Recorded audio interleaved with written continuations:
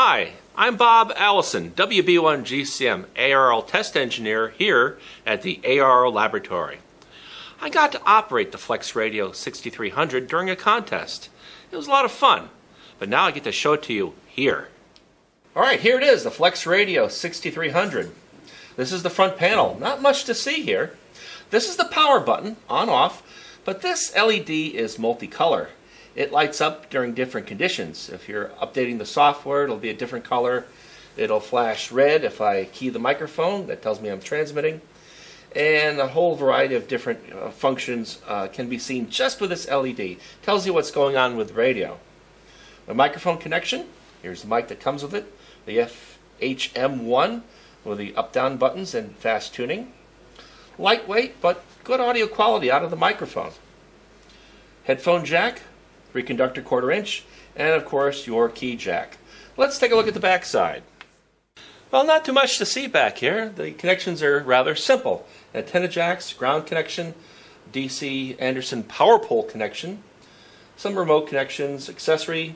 This is where you plug your speakers into, a transverter jack, push to talk and ALC for your amplifier, and of course the Ethernet connection for your PC that runs the FlexRadio.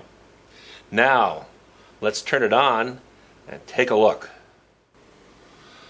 Well, your FlexRadio experience begins with Smart SDR. Up here, yeah, already opened it up. Let's open it up, and there's the FlexRadio 6300. Right now we're looking at just one receiver, and we happen to be looking at a portion of the 40-meter phone band. Now, to get a signal, we'll turn up the volume here. Yeah, and then we'll just click over here on this signal and tune. Up the volume. Sounds good. I can widen out the filter or narrow it down. Typical with just about any FlexRadio. I'll turn that down. And you want to change frequency? Just drag it across the screen like that and look at all the signals on 40 meters. Band is good today. Click over here and we got another signal. Here's of course the waterfall down here. We can minimize that by dragging the bar down like that. Or we can add another receiver right down here. Let's click on the new pan adapter, and here's the second receiver. And I can monitor any other band that I wish. Well, here's 40 meters again down here, but I could also monitor at the very same time 20 meters. And I can shrink that back. And turn this off. I don't need to hear it right now, but I can look at two different bands at once. Over here in this panel's over here. This turns on and off the receiver, or adds another one. The tracking notch filter. You have a heterodyne. Click on the heterodyne, and as you tune around the band, it'll always remember to take that heterodyne out. Change the bands here. Yeah. Change the antenna. Adjust the display. And of course your digital audio communications over here. So that's the receive side. Let's go over to the upper right side of the screen here, and we're looking at the transmit panel, and we have a RF power output meter up here, an SWR meter. If I'm in the CW mode and hit my key, there we go.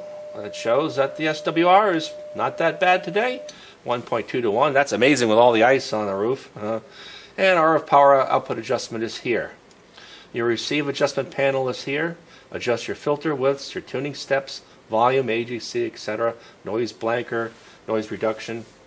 And if I want to look at other instrumentation here, oh, look, here's the CW speed and the delay, side tone. If I want to operate a keyer, I can click on that, and or the straight key. And one more thing to look at. And if I take one away, I can get that one down here. I can adjust the AM carrier, your Vox, and the delay here using these buttons. Or I could remove them just like that.